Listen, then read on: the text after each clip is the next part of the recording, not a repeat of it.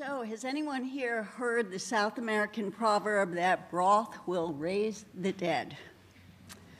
Well, I've researched broth for 20 years, and my biggest disappointment was I did not find one shred of evidence that it will do this. In fact, I discovered that broth can kill. Killed Julia Child in 2004, French onion soup. Killed President Millard Fillmore, beef broth, 1874. Robert E. Lee, 1870. Allen Ginsberg, chicken soup, 1997. And Marie Antoinette died after drinking French consommé. So you're a pretty smart group, so I think by now you've figured out broth didn't kill these people, and of course correlation does not equal causation. So I'm the naughty nutritionist, and I couldn't resist starting out with a little mischief. But from now on, this talk is going to roll to a brisk boil because I got a whole lot of science to cover in very little time. And if I don't get it all in and you've still got questions, I'm going to be at the the Farm to Consumer Legal Defense Fund booth for the rest of the afternoon. So, you've all heard that chicken soup is Jewish penicillin. And a lot of people believe that, whether or not they're Jewish.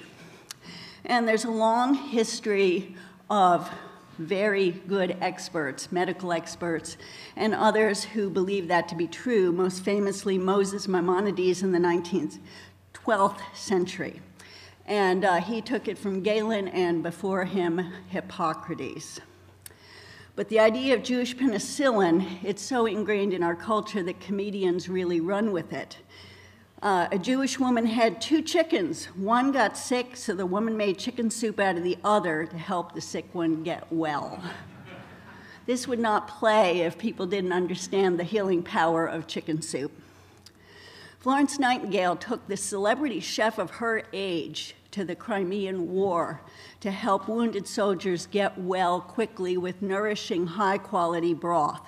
In her notes on nursing, she talked about invalid cookery and meat tea and other health foods. Broth's gravy aspect, we're talking about broth and gelatin. Old cookbooks always had a chapter on helping people get well. Mrs. Beaton's cookbook, Fanny Farmer cookbook, all using words like this will cure for sure, or in my experience, this will always be beneficial. Community soup kitchens, we all know that's to help the malnourished and misfortuned. And Chicken Soup for the Soul, best-selling title, because it means so much to so many people in terms of physical and mental health. But some of you might be asking, is it paleo? Because paleo people didn't have a pot to cook in. But someone really early on probably noticed that when they were cooking meat on a stick over the fire that some of those good juices were disappearing and lost. So they started getting some bright ideas, and this continued on until people regularly could afford and have pots. But early on they were doing things like animal skins, cooking water and meat and adding hot stones first and sometimes putting it over the fire, as you see in this Irish woodcut from 1581.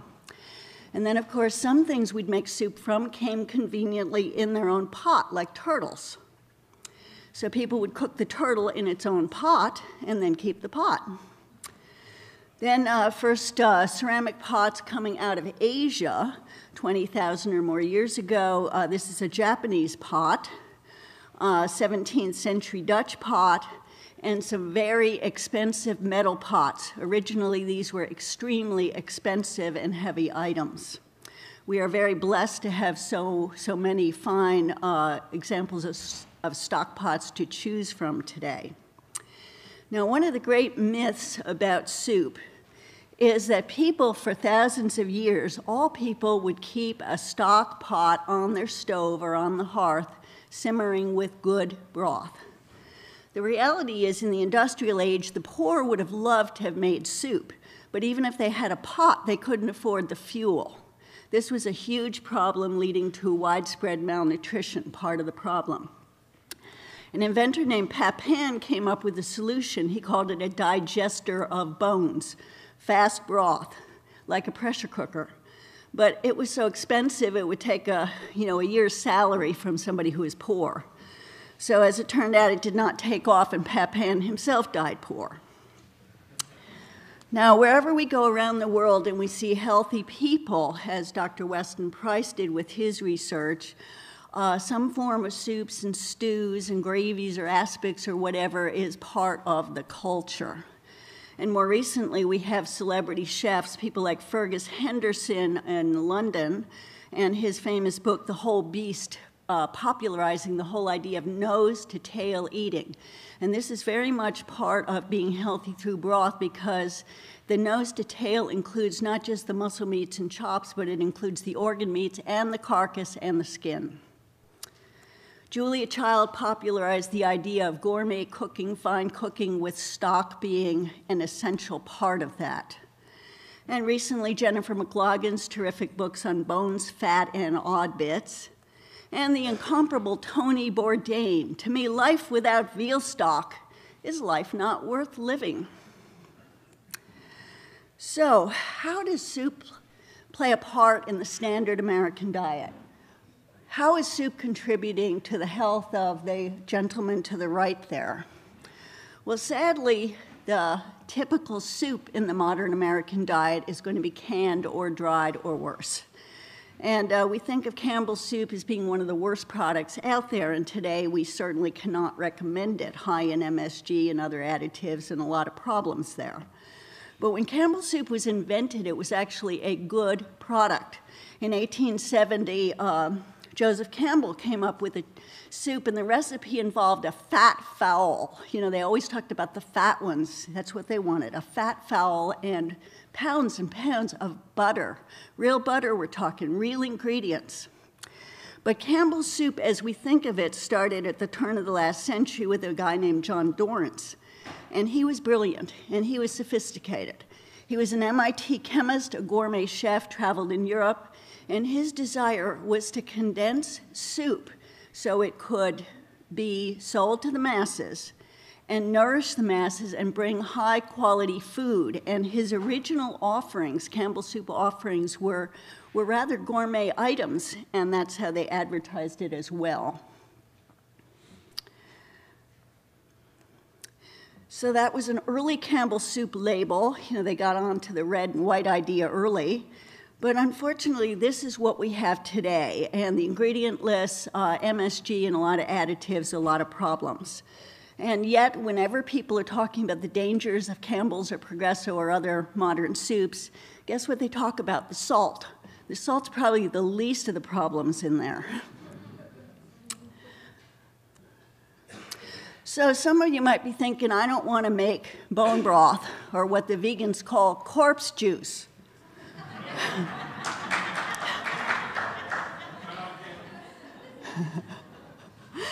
So some people would like to buy it ready-made, and sorry to report that soups like you're seeing on the slide there, many of them are not even made with bones, and on top of that, there is MSG in there. It might not say MSG, but things like natural chicken flavor or autolyzed yeast extract, that is code for MSG. We can get things like Saffron Road or Flavor Chef, and some of us are lucky enough to live near, say, Amish farmers who sell some good homemade broth. But one way or another, we need to get it, and for many of us, that means we need to make it. And the problem for a whole lot of people is making soup is now considered in the category of creepy foods, particularly if you're making it with chicken feet. So one of the funniest things that happened over the last year was a young woman went to Safeway to buy her skinless, boneless chicken breast, and she got home and she discovered, oh my God, there's a chicken foot in there. And this young woman had a full-scale Twitter tantrum, and she said, hey, Safeway, does this look like chicken breast to you? I'm vomiting. And then she tried to extort them for ice cream for life.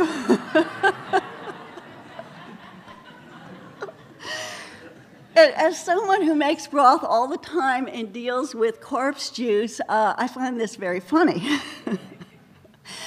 But this is actually not funny because it's part of the problem. People are so out of touch with using all parts of the animal with nose-to-tail eatings and what Mother Nature really gave us to be healthy.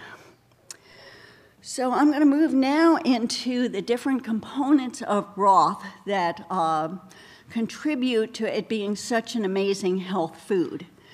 Now, first of all, that's going to have a whole lot to do with the quality of what you put in the soup stock. In the pot, you know, what's the quality of your vegetables? Where were they grown? Are they organic? Are they not? Are they fresh? Are they not? For example, you know, fresh onions different from the ones that are sprouting, fresh carrots different from those that are moldy. Are you using the whole chicken in the pot, or are you using the carcass? Are you using chicken feet and pig's hock, or one or the other, or even both? That will give you a broth that is very jiggly, extremely rich in gelatin. Are you using chicken gizzards, a wonderful, inexpensive, nutrient-dense food? Or are you using bone marrow? Marrow, one of the most nutritionally dense foods ever. So some people want to make sort of the ultimate recipe that's going to give it all every time, and my recommendation strongly is let's vary it. Let's make chicken soup, turkey soup, lamb, fish. The fish broth will have a lot of iodine, a variety of broth. Let's look at the protein in broth. It's considered a poor protein, and in fact, that's true. If you're thinking about just the broth, or what's sometimes called the meat tea, or the commercial version of gelatin, which would be the powdered collagen, that would be a poor protein. And it's low in tyrosine, low in histidine, and there's no tryptophan. Well, this is really not a problem because you can solve that problem very easily with meat, eggs, and other high-quality proteins in your diet. And of course, if your chicken soup is not just broth, but it has some pieces of chicken, or your lamb shank soup is not just broth, but has some lamb, it's solved right there. But if you're drinking meat tea, you're probably having something else during the day, such as, for example, eggs. Nonetheless, in the 19th century, there was a headline about dogs dying from gelatin, and that scared a whole lot of people. As it turns out, as with many studies, the headlines in the newspapers did not reflect the study itself. Dug up the study and discovered, yeah, the dogs died all right, but not from gelatin, but because the gelatin was so foul and rancid and stinky that the dogs starved rather than eat it. And in fact, gelatin is a useful protein. It's not a complete protein, no doubt about that, but it has what used to be called a sparing effect. You see that phrase a lot in 19th and 20th century literature, and that means that you need less meat in order to have all the benefits from the meat protein if you have soups or stews or the gelatin in the picture. And should you be on a plant-based diet, either because you're broke or because you're a vegetarian, or you've just heard that the grains are healthy for us, none of us, of course, but if you want to help out those grains, you make your rice with broth, or you make your quinoa with broth instead of water, and that will improve the quality of the protein as well as its digestibility. So yeah, bone broth is a poor protein, but the gelatin, that will pack a punch. And where that comes from is it's high in the conditionally essential amino acids glycine, proline, and glutamine. Conditionally essential amino acids that a whole lot of dietitians tell us we all get enough of, but in fact most of us desperately need more of. So proline. We need proline if we're going to make collagen, if we're going to have beautiful skin or cartilage. You want good knees, you're going to need proline. So why would somebody be deficient in proline? If you're on a high-carb diet, if you're on a vegan diet, if you're on a high-protein diet that's low-fat, if you've got a vitamin C deficiency. So glycine, simplest amino acid used to make other amino acids. And we need more glycine if there's increased needs. Are you pregnant? You need more glycine. Do you have an infection? Do you do a lot of sports, bodybuilding, athletics? Are you detoxifying? We all need to be detoxifying. We're in a very, very toxic world, and we need glycine to make glutathione. Glutamine. We need plenty of glutamine if we're going to heal our leaky guts and if we're going to have a healthy gut. If we've got bowel problems, irritable bowel, celiac disease, glutamine can help. Helps the immune system, and if you're working out a lot, muscle building. Now, have any of you heard that there's a dark side of glutamine? A whole lot of people seem to think glutamine and MSG are the same thing, and they're not. But here's the thing. Glutamine does cross the blood-brain barrier. And at that point, glutamine is going to go either down the GABA pathway, which is calming, or down the glutamate pathway, which is excitatory. And both of them are needed, and the body in its wisdom closely regulates the process. But if somebody is sick, such as an autistic child, the glutamine can be a problem because the GABA part is not going to be working, only the excitatory. So that's a simplification, but that is basically the reason why a lot of our sick autistic children need to start out on a GAPS diet, which features short-cooked bone broth instead of long-cooked. And the short-cooked is lower in glutamine. It's also lower in all the rest of the nutritional elements. But we have to go slow and steadily with those children, and eventually, hopefully, they can get to the full-blown nourishing broth. Another issue people like to think about is the methionine and methylation issue. Chris Masterjohn has written brilliantly about that. A whole lot of people who are focusing on muscle meat, steaks, and chops have a diet high in methionine. And even though there's proline in there, the proline's going to be low. The ratio's off. And that can contribute to methylation problems. I want to look at collagen and the manufactured form, which is gelatin. In the 19th century, there was a whole gelatin industry. That's where a whole lot of science was done, a real vigorous scientific community all debating gelatin because they wanted gelatin to solve the malnutrition problem. And it was sort of the soy protein of the 19th century. It was thought to be a miracle food that was going to solve every problem. And unfortunately, it didn't quite work out as well as they hoped. And it's been quite a while since any of us have been hearing about that in that way. I mean, most of us today think about Jell-O in terms of, you know, the red or green stuff they serve at hospitals. And what we need to be thinking about is the homemade gelatin, such as the gelatin that you see on the right there.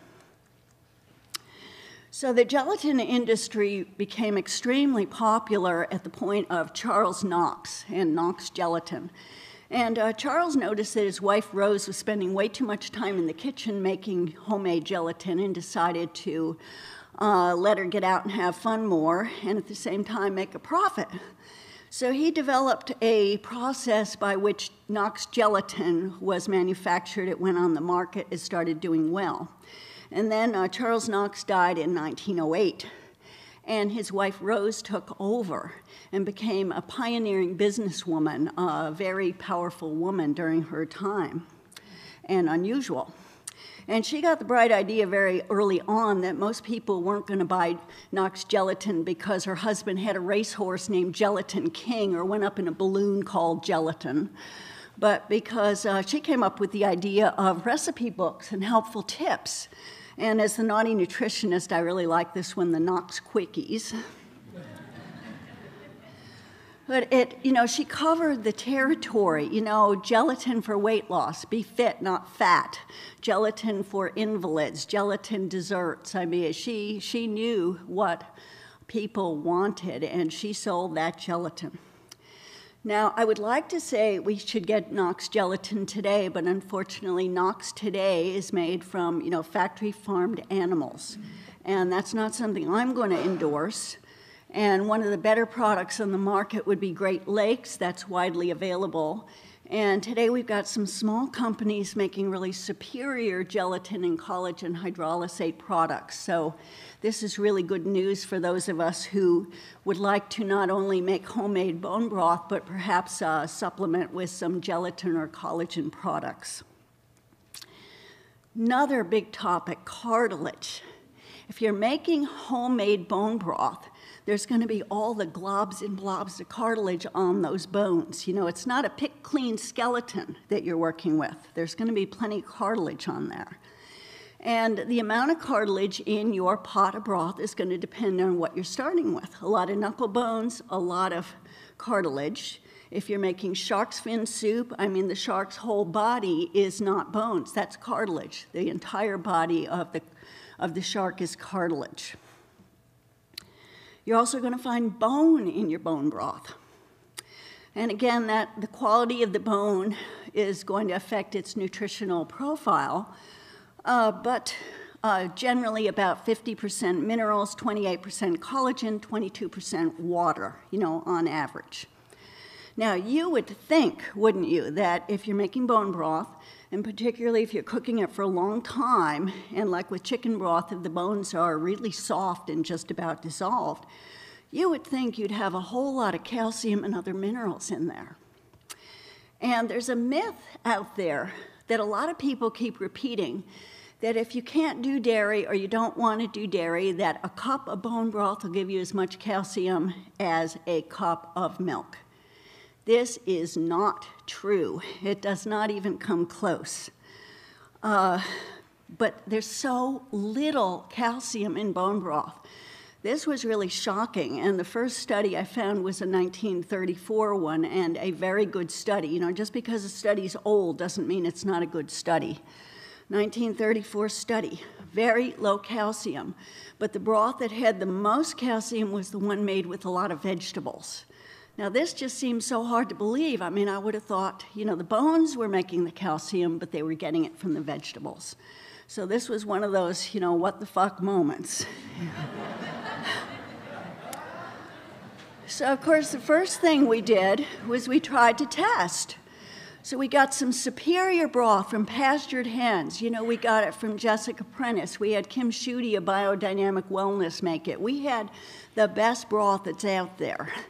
And we had it tested. We had it tested a couple labs, and over, low calcium, just like on the USDA figures, you know, made with, say, Campbell's soup or something. So the big question was, okay, I have to accept that the calcium is low. So why do we have so many testimonials about people who had brittle and broken bones and osteopenia restoring their bone mass through bone broth? Why do we have all those testimonials? And here's what I came up with. The key is the collagen in the broth, because the building blocks of bone are collagen fibrils. They form the scaffolding. You have to have the structure in place, because without that structure, you can slap on all the calcium and other minerals you want, and all you're going to build is chalk that can start to just, you know, fall apart. It's like you can't build a building with concrete without putting rebar in there. The structure is the most important for the strength and flexibility. And that is where bone broth shines, because that's where you're going to get a lot of that good collagen. Let's look at bone marrow. You're going to get bone marrow if you're making homemade broth. A little bit if you're making it from chicken, a lot if you're using marrow bones. Now, of course, marrow is a very primal food. You know, it's, I mean, the ultimate carnivore's food. You know, you're licking and you're sucking. You know, it's very carnal.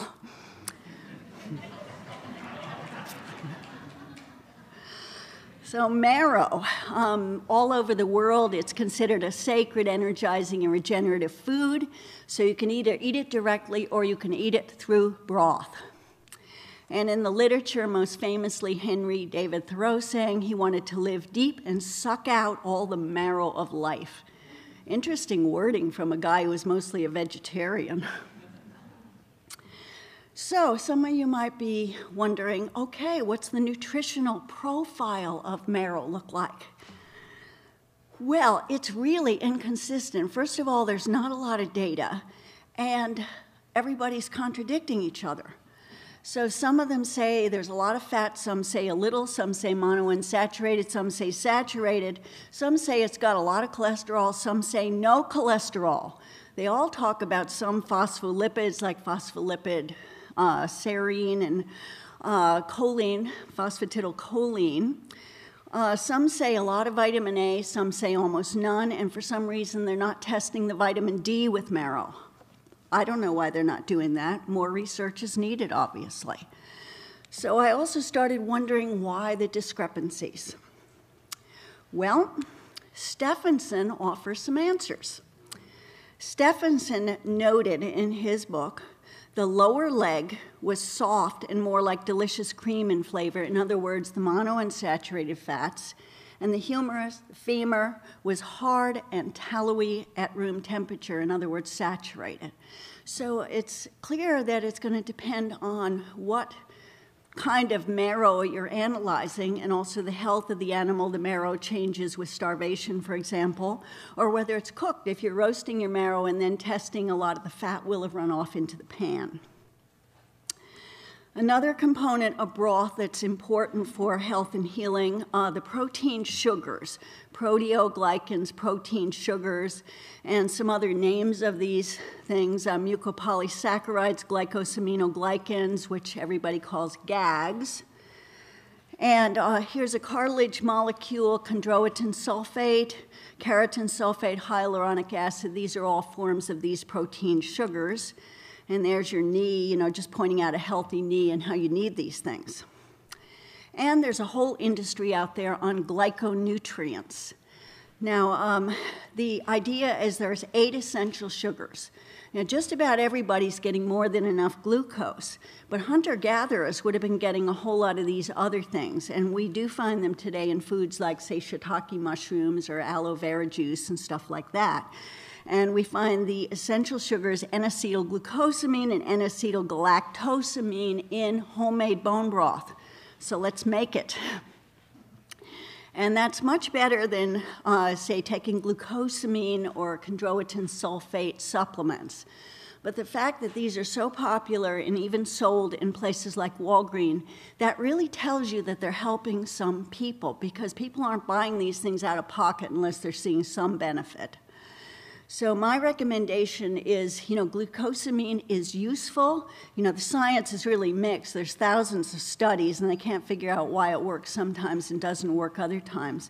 But my recommendation is the broth, because there's so many healing components. Why settle for just glucosamine? So broth and disease, big topic.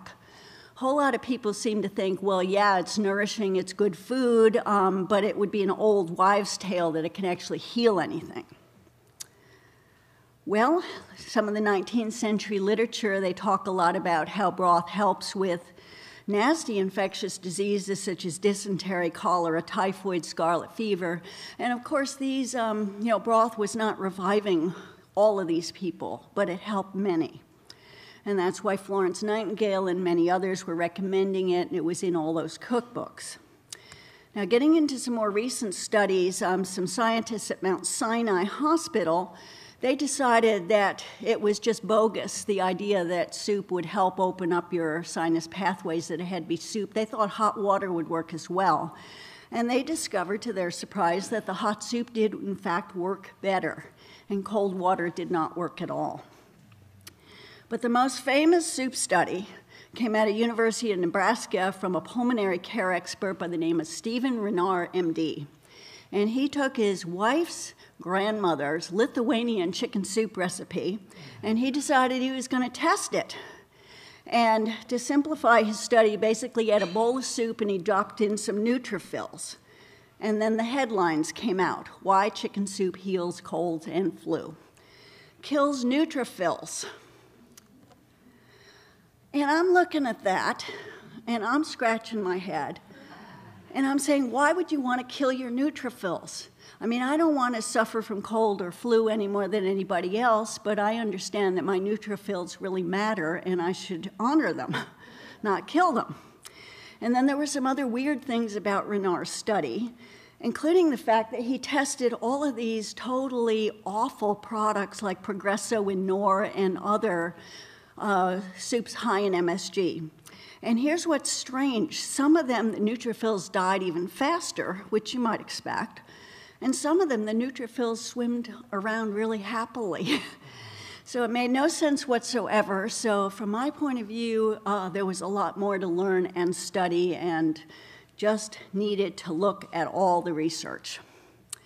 So I've got a couple heroes in this project. One of them was Nathan R. Gotthofer, PhD. Lived from 1901 to 1983, and 18 years of his life this man spent researching gelatin. He was with Gray's Lake Gelatin at the time. That's the company that's now Great Lakes Gelatin.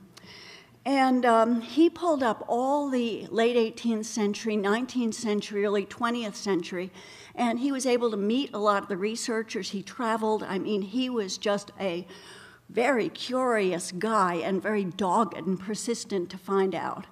And he was really thrashing out why the studies were so consistent. And what seems to be the case is that there were a whole lot of a whole lot of definitions of what gelatin was. Sometimes it was made from hide, sometimes it would be like we would make it, you know, where there'd be a lot of cartilage in it too. Some studies that they called gelatin studies were actually done with, say, glycine.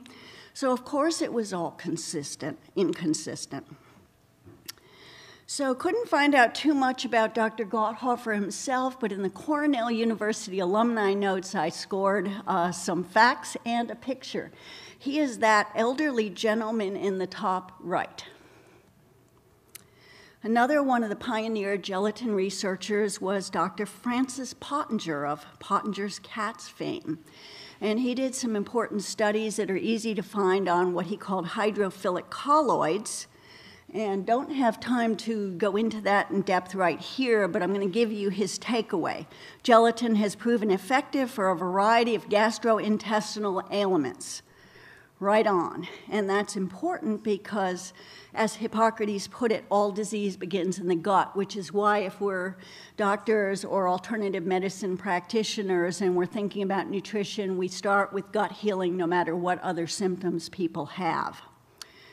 Much science having to do with broth and digestion, the bland diets that were popular, say, 50 years ago, the importance of gelatin in infant formula, such as the Weston A. Price Foundation's homemade formula. Gelatin if you've got peptic ulcers, acid reflux, celiac disease, irritable bowel, etc.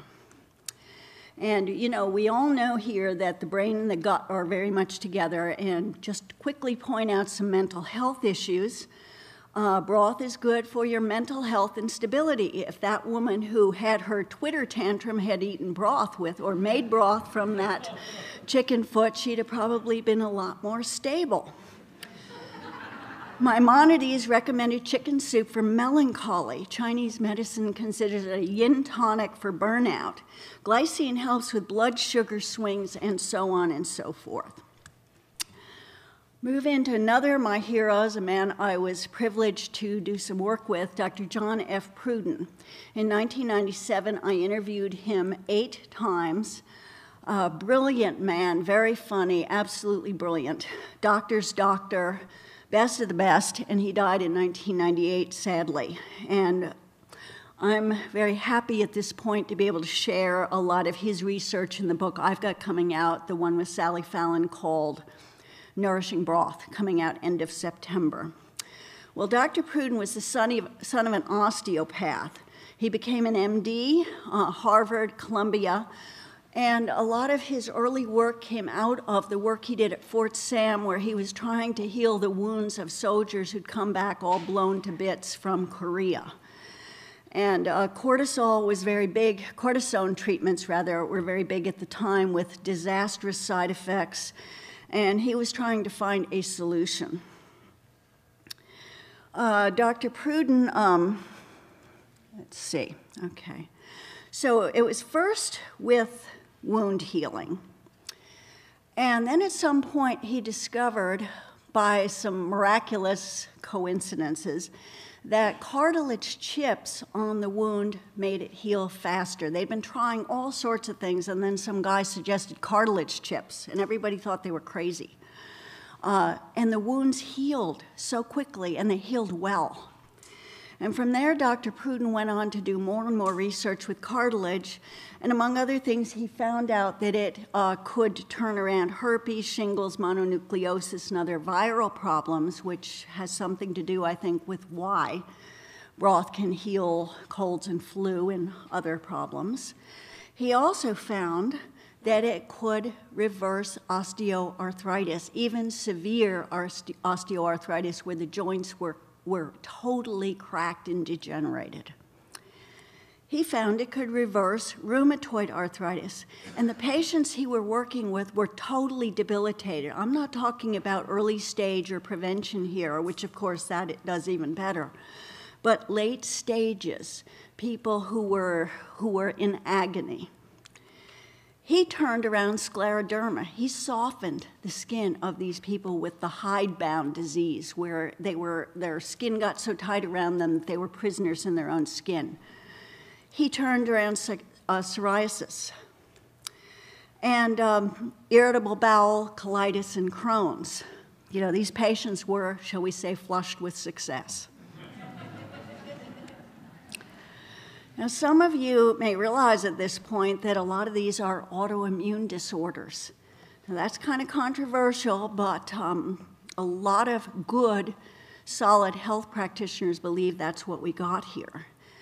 And I just want to point out here that with multiple sclerosis, Dr. Terry Walls has included broth in her healing protocols for that, another autoimmune disease.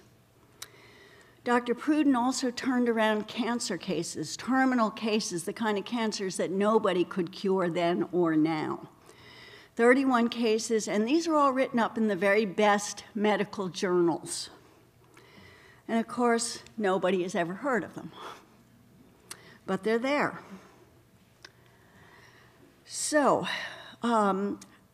why did he think he was having these results?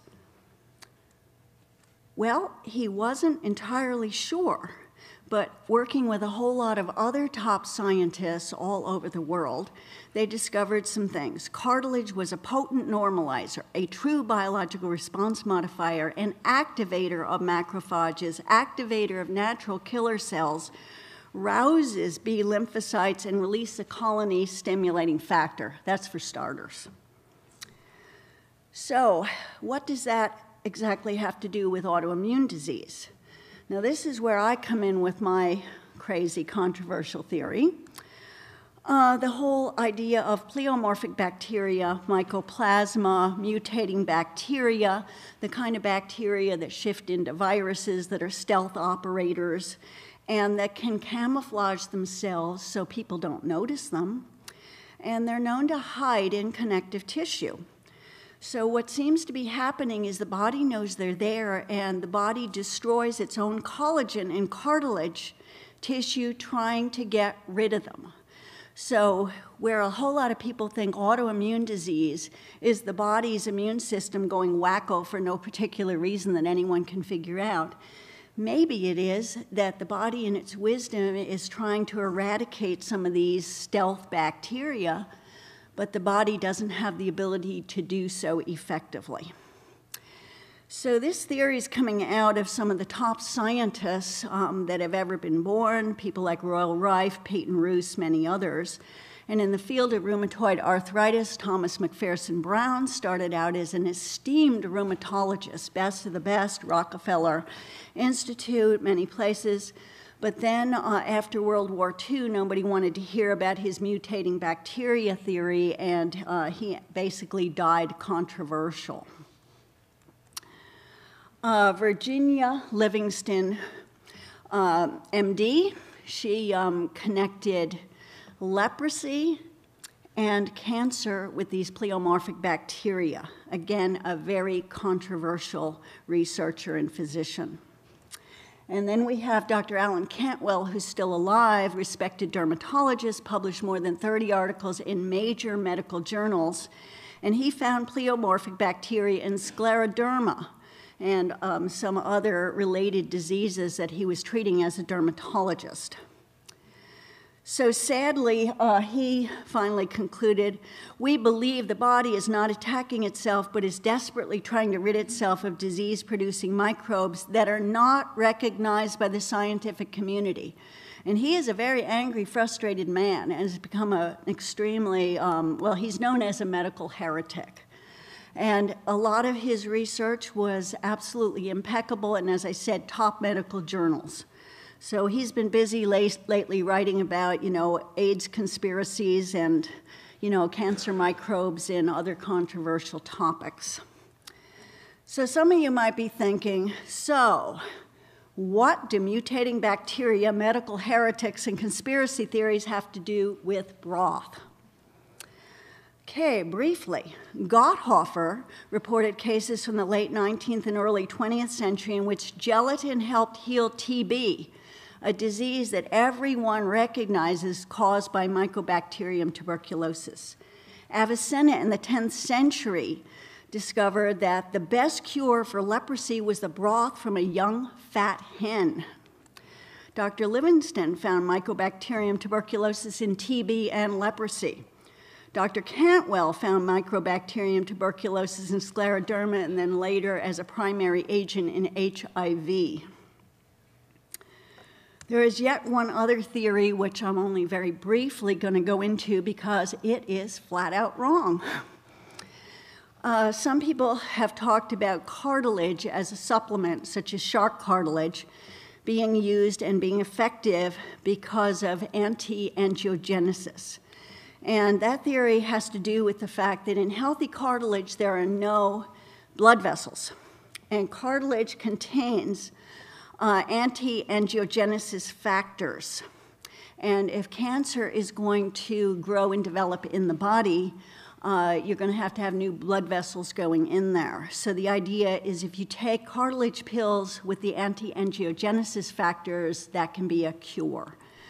The problem with that theory, which was publicized very heavily by the Sharks Don't Get Cancer guy, is that Judah Folkman, who went ballistic over this thing, he said they don't survive the digestive process, so you're not going to get them from broth and you're not going to get them from pills, but you might benefit from, say, injections. So very quickly, this is a sports and fitness crowd here. Broth is fabulous for sports and fitness. Early ads for gelatin and Bovril, which was a gelatin beef product. It's going to put the beef in you. Don't be a 90-pound weakling. Let's build up here. Many of the early bodybuilding champs, the great Sando, Armand Tanny, the great Vince Gironda, and their diets, their recommended bodybuilding protocols included meat, eggs, gallons of milk, and some gelatin. Most of them did not have a whole lot of gelatin. Many of them probably got enough glutamine because they were drinking gallons of milk. But if you don't want to drink gallons of milk, and you probably don't unless you really want to get fat, I would strongly recommend homemade broth or some of the collagen hydrolysate or gelatin products.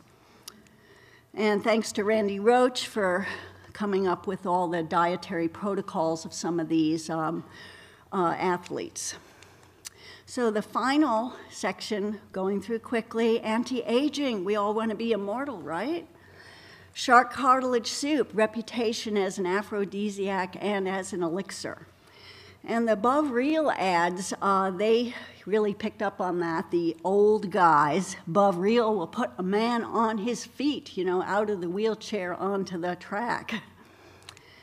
And a very interesting little aside, broth can turn around cellulite. In the late 1990s, Dr. Pruden told me that some of his patients were amazed. They got smooth skin, and their cellulite disappeared, and they lost their arthritis. Okay, cod sperm soup, aphrodisiac, rooster testicle soup, velvet antler cartilage products for your love life. So in conclusion, broth is not going to resurrect the dead, but it might be just the thing to keep us juicy for life.